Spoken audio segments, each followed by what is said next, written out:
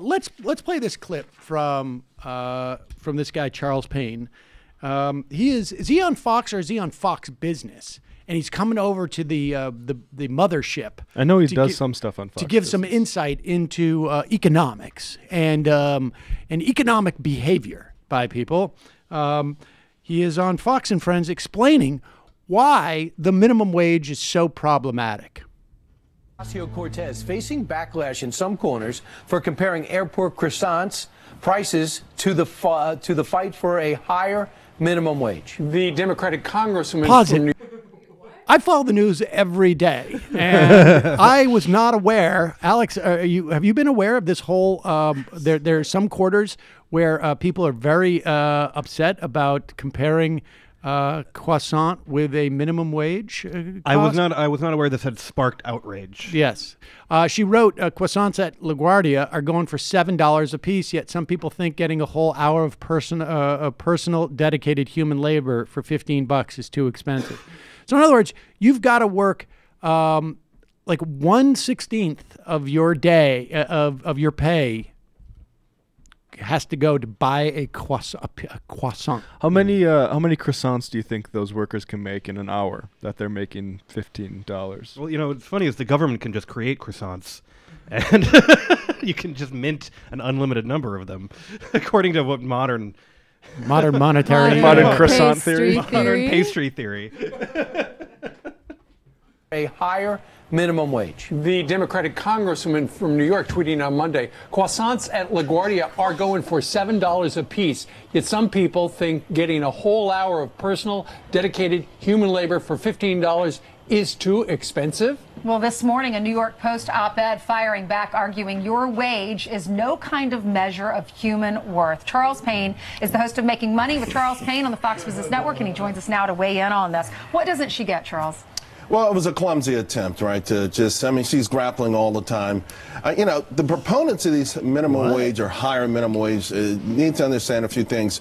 And there's another follow-on tweet, just so people understand when I set this up properly. When people responded to her, she always gets rankled. So she tweeted out again at the GOP, always replies to her, and she says, I guess the idea is foreign to them since their policies treat people as disposable. Well, think about a standard minimum wage. First of all, when you raise the minimum wage, the business has to raise the price of the products. Guess who gets hurt the most there? Poor house. Now, this we know is not true. I mean, we have plenty of tests on this.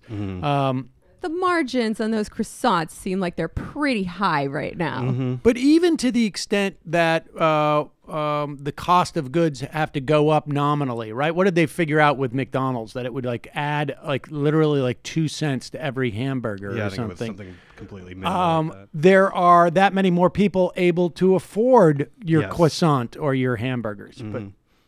Well, think about a standard minimum wage. First of all, when you raise the minimum wage, the business has to raise the price of the products. Guess who gets hurt the most there? Poor households.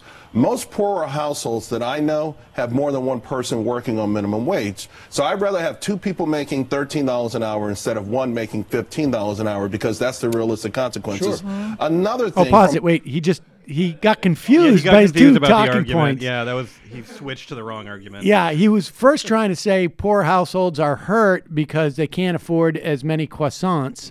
And then it slid into, people lose their jobs. And that is, as far as we can tell, sort of a complete fabrication. Yeah, it's a zombie economic talking point that's big. Like, I feel like the actual empirical data has not shown it to be borne out by the truth. For that to be the case, then the productivity of that second person would have had to have been like worth just like literally like $1 or something, right? Yeah. Right, yeah. like the idea that raising the minimum wage, that you could have 2 people working for $13 or one person for $15 would suggest that the productivity of those 2 people was almost complete. The second person almost had no productivity whatsoever. Yet they do like to threaten that, though. Like when McDonald's will automate a restaurant, they'll blame people who want to raise the minimum wage and say, look what you made us do, as if they weren't going to do that anyway. Of course. an hour because that's the realistic consequences. Another thing, from a business point of view, if I'm a business person, right, I want to be able to reward the great workers. In this sense, you reward bad workers and you punish good workers. Unless you give them a raise and that cuts into your margin. But that gets back to raising the prices, though, right? So the bottom line is, if you want to talk about Wait, people no. being Don't tell people that the boss can give you a raise. But the thing that's stopping it is it'll cut into the margin. I just love when Kilmeade, like, he's like tries to be helpful and doesn't, and he ends up really not helping. And incidentally, what he means by cut into the margin is that will cut into his take-home pay. Yeah, maybe you'd want to give other people more money, but then you get less. Exactly. It's bullshit. And you punish good workers. Unless you give them a raise and that cuts into your margin. But that gets back to raising the prices, though, right? So the bottom line is, if you want to talk about people being disposable, her idea of her standard minimum wage snuffs out the ambitions of the person at this company who could excel. Why would I excel if the person who's not working hard gets the same pay that I get? Yeah. So, ironically, if they were talking about erasing these sort of standards, letting people go in and excel on their own merit, that would actually have more potential.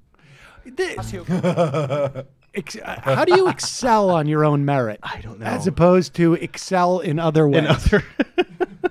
It is just sort of funny how these are just zombie talking points that are just completely disconnected from reality at this point. Like there's no who's trying to be persuaded by any of this. Like I think it's just really it's like comfort food. It is. It's just comfort food. Yeah. It's just saying comforting stories that they tell themselves. Like, this goes without saying, but just because there's a floor wage doesn't mean that everybody has to make the same. But you cut into your margins. The margins. Yes. Oh, you got to protect the margins. You got to protect the margins.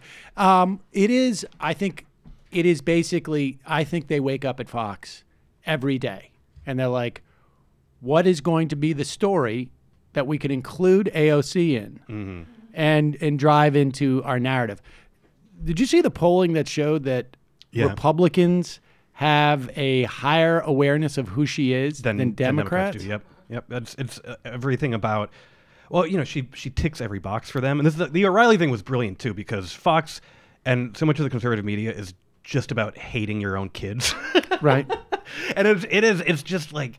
It's just this resentment of the old for the young. It's just driving so much of this, and so she is their ideal political figure. Totally, she really totally, and it's fascinating. I feel like I could just picture her interrupting a Fleetwood Mac show. Just like yes, that. She's like dancing and holding her phone up, and holding her phone up, and Stevie Nicks is there, and you can't stay up. I feel like not calling her grandparents. If you wanted to let people know about the sort of the politics, just the politics, not so much of the policy or the implication, but like sort of the politics or of how media plays with the politics. Like, you could put that stat in a time capsule. Yeah.